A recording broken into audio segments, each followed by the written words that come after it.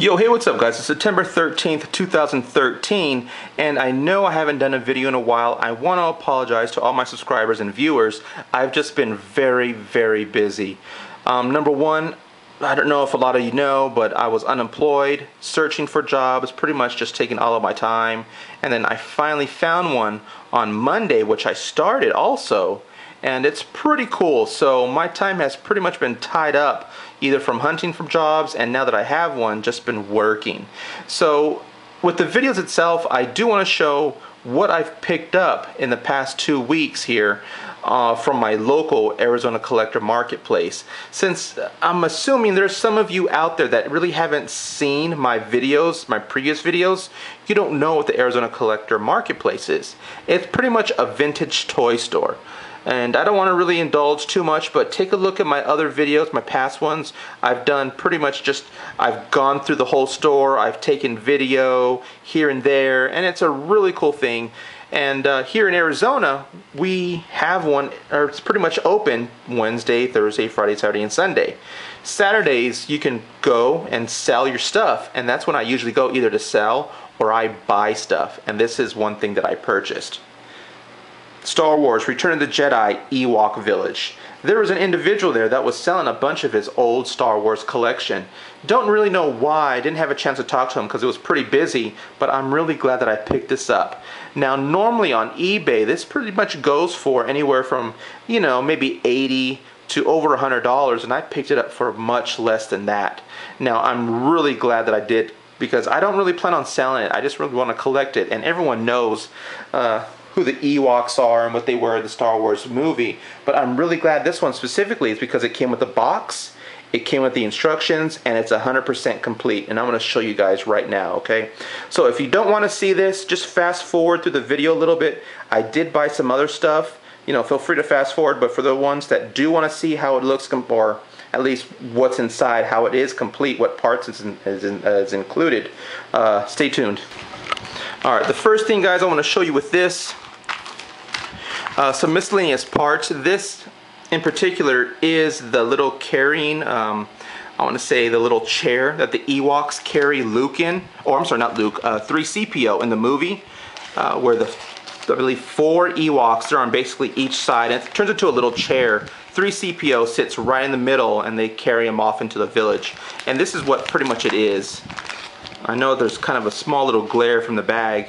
I try to put all my individual pieces in polyurethane comic book bags, only to keep them, you know, nice and fresh, and not to get them lost or just confused. You know, hey, where's this part go? I don't remember. Just, they're pretty much just all together. So I put them in bags. So that's what I'm going to show you. So that's pretty much, that's the chair. All right, here's the fire hut that comes with it. The trap, the net trap, and here's the boulder. They both have their original strings with them, and then right here is, I believe it's a chair that goes with, that actually attaches inside the Ewok village. So they're all there also, which is pretty cool. Don't really see a lot of Ewok villages that have the original net and plus the string. That's really hard to find. So that's pretty cool. Here is the original elevator too. It folds into kind of a square box, and it pretty much has another piece of string, which I don't have it attached. It's attached to another piece, which I'll show you in a bit. But it's a little mini elevator for the Ewok village. Here's some more parts here. Again, in bags. Here's some more plastic wooden pieces. And like I said, they're all there. They're the other pieces, right in there. The 3 large wooden trunks, and the 2 large gray bases, or at least wooden floors, or plastic floors if you want to say. And then, like I mentioned earlier, this is the instruction sheet. And yeah, I put them in Mylar bags, and magazine size Mylar bags, just to keep them, you know, nice and fresh, so they don't discolor or degrade over time. And that works out just fine. And like I said, the box itself,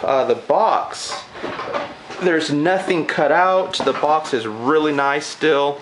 And I'm really glad that I picked this up for a really good price. If I told you guys how much I paid for it, you would probably be, wow, you'd be happy for me. Let's put it that way. But yeah, that's what I picked up. And let me show you guys what else I picked up, huh? The other thing, guys, that I picked up was this really cool, awesome Walking Dead action figure set with Michonne, Pet 1, and Pet 2 zombies. When I saw these at the toy marketplace, I had to get them.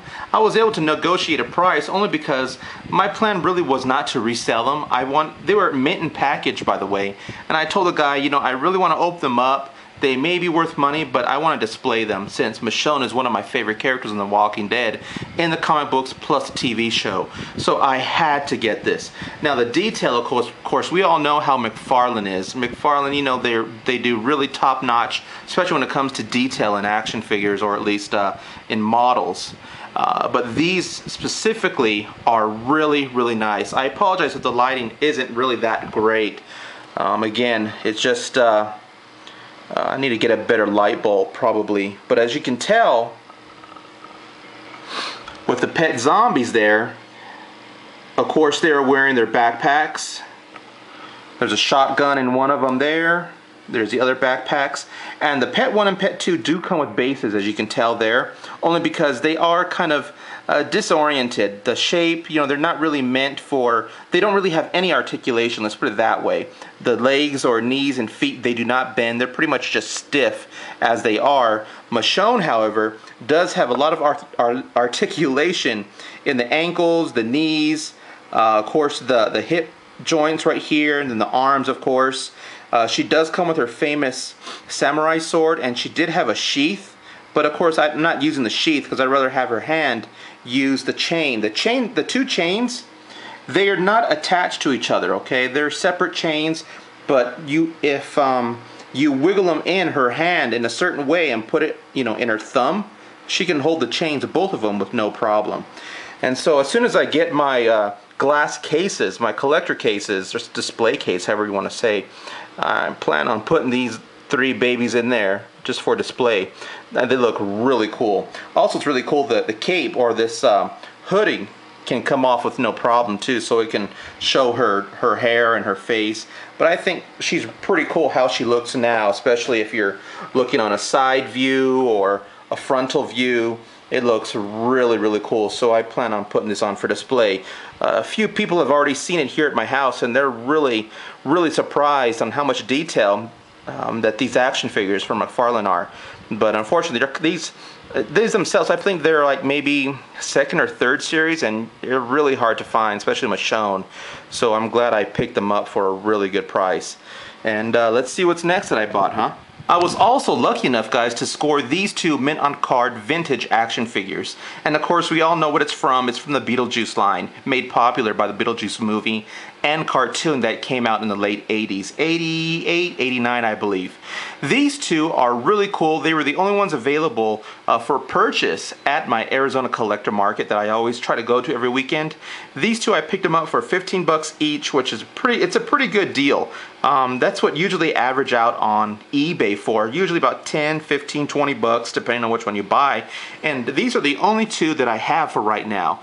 I figured, you know what, they're really cool. I want to collect these only because they remind me back in that time, back in the late 80s when Beetlejuice came out, when the movie Batman came out. And also, these remind me of the early Ghostbuster figures, you know, where you would move a hand, or you would click or you would squeeze the legs together, or you would take the head off, and it would be kind of a monster underneath the action figure or underneath the Ghostbuster. It's the same scenario with these ones.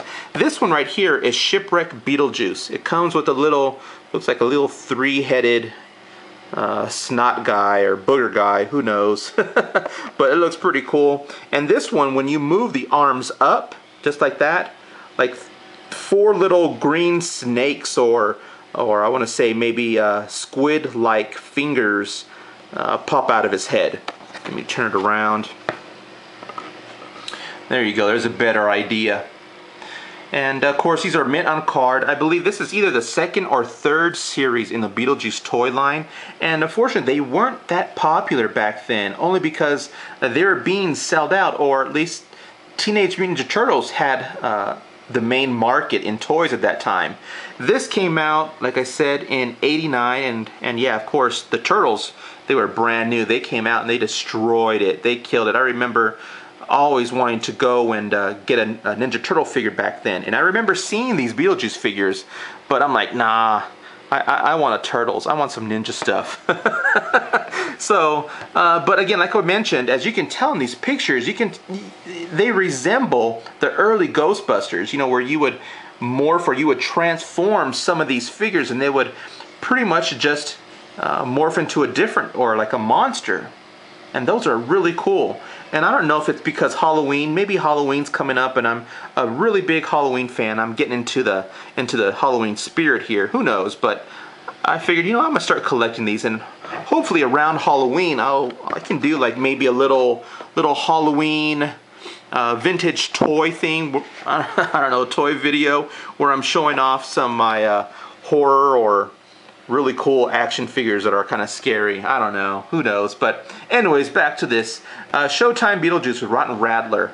This one's pretty cool. Everyone remembers this part of the scene, right? Where this Beetlejuice, he turns into a giant snake for the stair rail. And yeah. And of course this guy right here where he rolls out his arms and that one fat guy has, or those two people have to hit his arms and his head pops off. So it's kind of the same scenario. See? And that's pretty cool. And I believe this one is the very first series of Beetlejuice, of the toy line. This one also came out in 1989. And there you go. You get a better idea of the other figures also that came out. I really want to get this Vanishing Vault with Micro Beetlejuice. It's pretty cool. You put a Beetlejuice character right in there. You pull the handle. Beetlejuice gets sucked inside the bed. And then in replacement, this little mini Beetlejuice pops out of the bed. It's kind of a quick switcheroo, which is pretty cool. I remember a friend of mine used to have that and bring it to school sometimes. And I'd be like, oh, that's pretty cool. But I never really asked for it because again, like I said, I was really into the Ninja Turtle line at that time, so I didn't really want these, but now I do. And like I said, they're pretty affordable, guys. I bought these for 15 bucks each. That's pretty much what they go for eBay. Loose ones probably go for a couple bucks, so if you're into them, check them out. If not, if you just want to see me buy them and do maybe a little review, I will. Stay tuned. It's October's coming up, so I'll probably do something for Halloween, who knows. But let's see what else I bought, huh? I also got this. I was able to work this into the special deal for the Ewok Village when I purchased it. So pretty much got both these for a really good price. Now what this is, guys, this is again another Star Wars, I would say, action figure accessory. A large accessory. It's a tripod laser cannon toy. What it is just, you know, you would have your Star Wars figures next to it and it would, you know, you would pretend that it would be shooting. And it's really cool because it has, you know, its turret sound still there, which is just a little piece of plastic inside the turret, which when you turn, it's supposed to resemble the gun firing, of course. And it also comes with its battery pack and hose, if you want to say. So that's really cool. My plan for these guys, they're really not, I would say, that much collectible, or at least wanted in the collector market for Star Wars, but I think they're really cool because, especially for display pieces. I do plan on getting maybe some Imperial Stormtroopers just to go side by side as if they're firing this cannon, and again another display piece for my collector case that I plan on purchasing here within the next month or so from IKEA. Now this, like I said, it's 100% complete. It comes with the box. It also came with the instructions, and it came with, let me open it up here, guys.